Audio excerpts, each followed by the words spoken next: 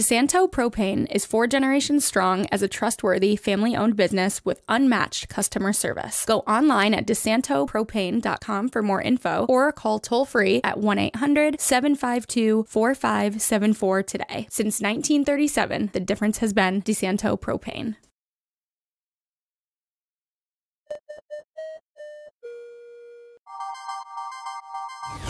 Do you want to know what's happening in the Finger Lakes? We do too. We're going in depth with decision makers in the heart of upstate New York to get the answers you need.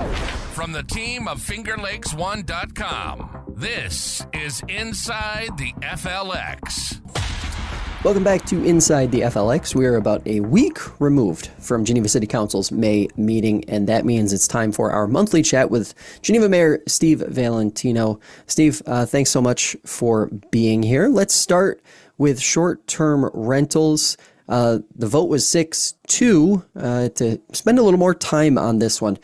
Talk to us about that. Yeah, I know it's a good start, Josh. Thank you very much for having me on the show. I think, short-term rentals, at least for me and Councilor Peeler, has been a discussion for quite some time now. It was passed by the last council. We were looking at implementation. There was one gap, and that was the actual fee in order to initiate it. And this council, being new, wanted to get up to speed with what they're voting on. So I appreciate that. So we've been having some work sessions and working through it. The goal of the short-term rental that we just passed the first reading of an ordinance, and we actually passed a resolution for a public hearing coming in June. So what will happen in June, we'll have a public hearing. And then we will have the second reading of the ordinance, and there will be a following resolution. And I believe the resolution is going to be for a $250 per bedroom fee for the licensing. So that's what we should see on the agenda for June. It did pass 6-2. Councilor Lavin proposed a different resolution that was limiting the areas where you could allow bed and breakfast, the Airbnbs. And I think the challenge there was he wanted downtown and in the corridor where the row houses were, just to have our Airbnbs there. The challenge there is we've had Airbnbs open up throughout the city because we didn't have legislation in place. We have 107 of them, not 138 like Councilor Levin referred to. The 107 people have already invested in the city of Geneva. They followed all the rules that were or were not in place at the time. Sure. So they're existing. So if we did implement a regulation that only allowed them in certain areas, we would have to figure out what to do with those existing Airbnbs, whether you grandfather them in, whether you did a sunset clause, there'll be complications. For me, and I'm glad we passed 6-2 on the first reading, and I imagine there might be some tweaks in the second reading. For me, we needed to put something in place that drove accountability and drove some level of revenue to be able to at least counteract the expenses that the city's going to incur. And that's where the fee comes in place. And I think we've had a lot of support from the majority of Airbnb residents, Airbnb owners and residents to that at least we have a start to some level of controls of operations of the Airbnb. So that's our, hopefully in June, we'll have something that we can start implementing. Sure. When it comes to enforcement, that seems to be one of the big question marks for municipalities across the board when they start to evaluate what kinds of proposals to regulate short-term rentals. Do you feel pretty good about how the city will approach that eventually when it comes time? Yeah, I think we're pretty confident. We added code enforcement support, but I think what we're trying to do with Airbnbs is nothing outside the norm we won't do with other operations in the city. I mean, we're going to implement noise ordinances, which are already implemented, and this gives us kind of a 3-strike rule. If you have complaints on your property, and we found that the majority of Airbnb owners are very responsible.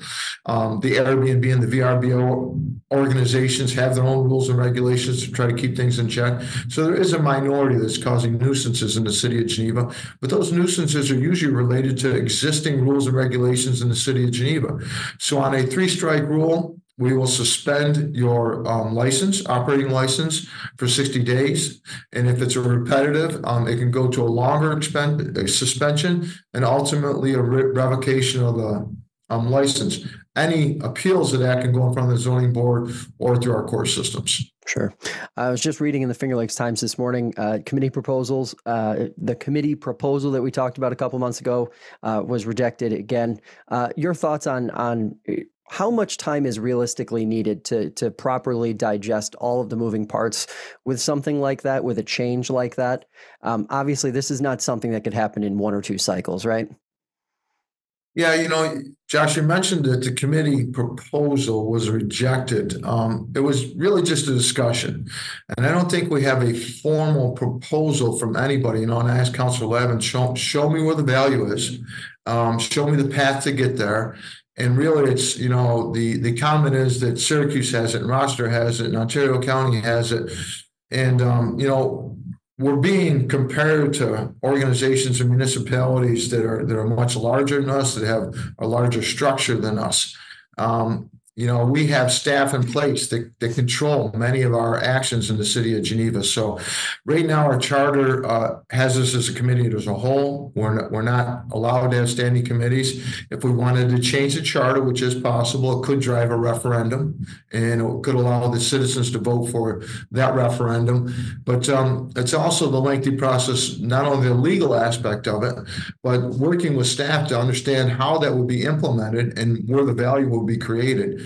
There's also relieving some of the power of city council into committees. And that's probably the biggest legal issue is council isn't supposed to relieve their power into committee organizations, at least based on our structure right now. Sure.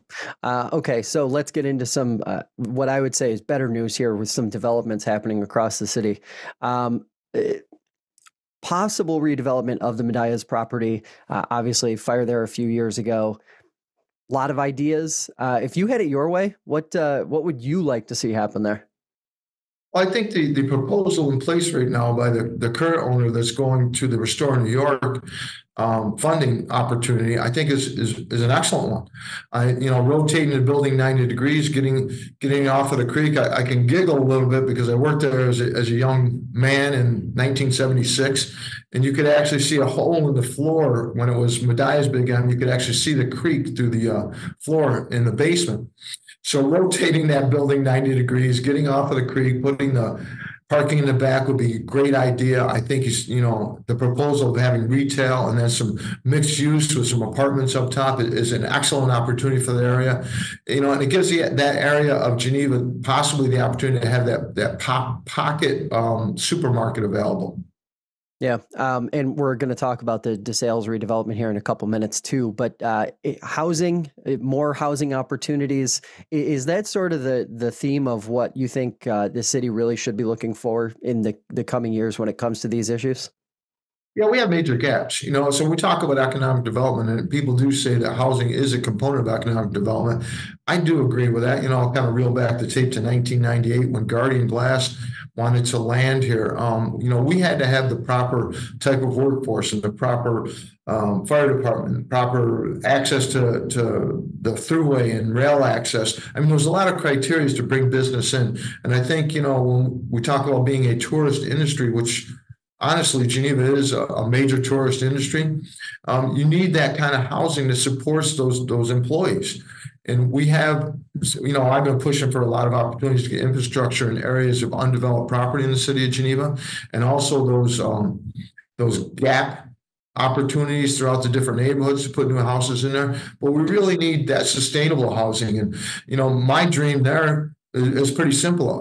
Back in the 50s, my parents took advantage of that initial small house, a starter home that was provided to families. I'd love to have a project, and I hope the Ontario County housing plan that we have gone through provides that opportunity for that nice starter home for families. It's a very reasonable cost, and it has sustainability to it. Yeah, absolutely.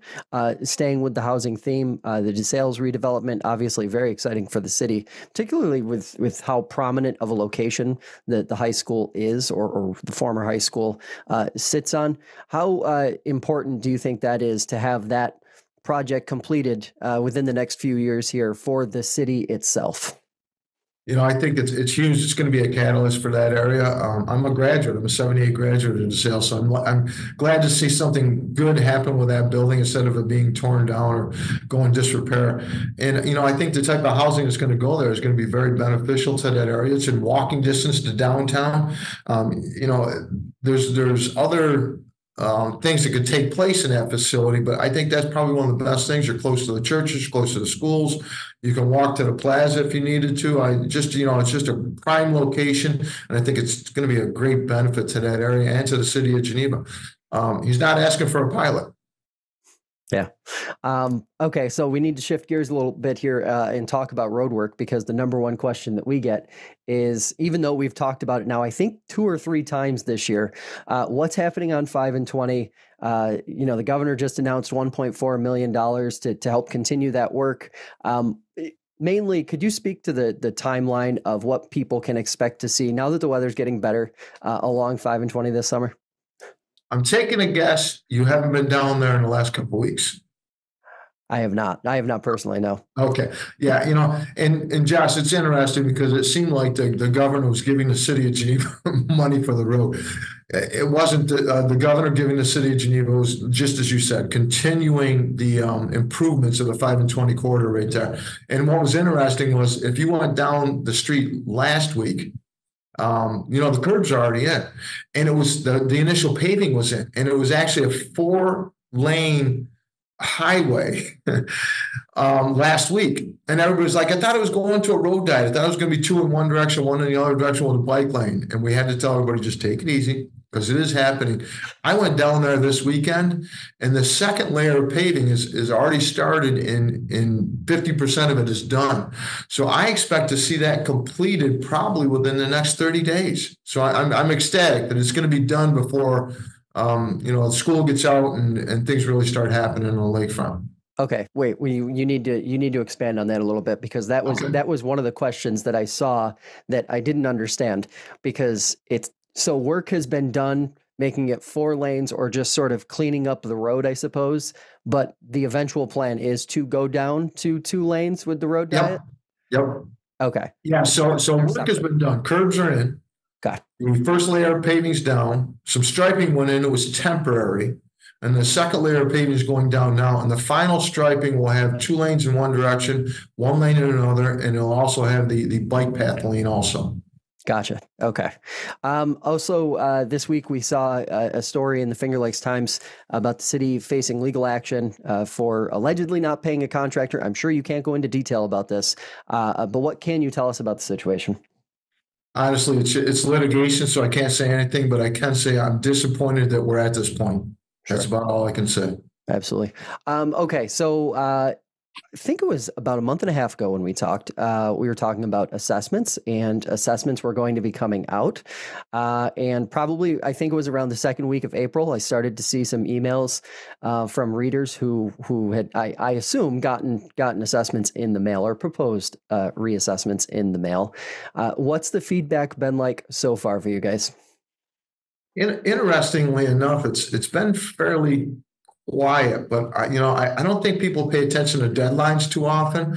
And I've had my meeting with the assessor already. I own 2 properties, and I'm actually the executor of my mother's property. So I had 3 properties, and overall, I probably had an increase of close to $300,000 in my assessment. So it was a direct experience for me. And, number one, I'm glad to see the values of homes in the city of Geneva going up. I think that's very important. And I try to reason with people saying, aren't you glad your home is worth more now? Is it worth what the assessor's saying? That's a conversation you need to have with the assessor. And, this can be a lengthy conversation, because we can talk about tax levy, we can talk about tax rate. And I think the challenge for people seeing their assessment go up is when they look at the calculations that were provided and how it's going to impact their taxes. Those calculations are done. We're at $1,725 a thousand right now. And those calculations were done with the assumption if there was a 40% increase in assessed value citywide, and you took that 40% and applied it to the tax rate, it would drop it down into the 1060 range. So it looks like your taxes would not go up, but that's not realistic. So when we talk about tax levy and tax rate and assessment, it gets to be a complicated formula. formula. And what I try to tell people is you have a procedure to follow if you want to dispute it. Ultimately, I don't think we're going to see a 40% increase in assessment. I think we're going to see negotiations will take place based on proposed assessed values, final assessed values. And when the city comes down to their budget this year, I think we're going to see a reduction in the tax rate. What that all looks like, it's a complicated formula. We're seeing increases in every expense we have for the city of Geneva. Yeah. We're not going to say that we're not, we're going to leave the tax rate where it is, because that would be a windfall and it wouldn't be fair to the taxpayers of Geneva. We're going to be conscious about being efficient on how we apply our expenditures, where we get our incomes from. And we're going to be as honest and as open as we can with the tax rate and letting people know how things are going to go forward in the future. But there is a process with assessment. And I actually, out of the 3 properties I mentioned, 2 of them I was happy coming to an agreement with the assessor. The 3rd one I'm going to a grievance. So there's a process available for everybody to follow. Yeah, learn about that process and don't forget to stay engaged when it comes to budget time for your community, wherever you are. Mayor, thanks for the time. As always, appreciate it. Thank you very much, Josh. Have a great day. You too.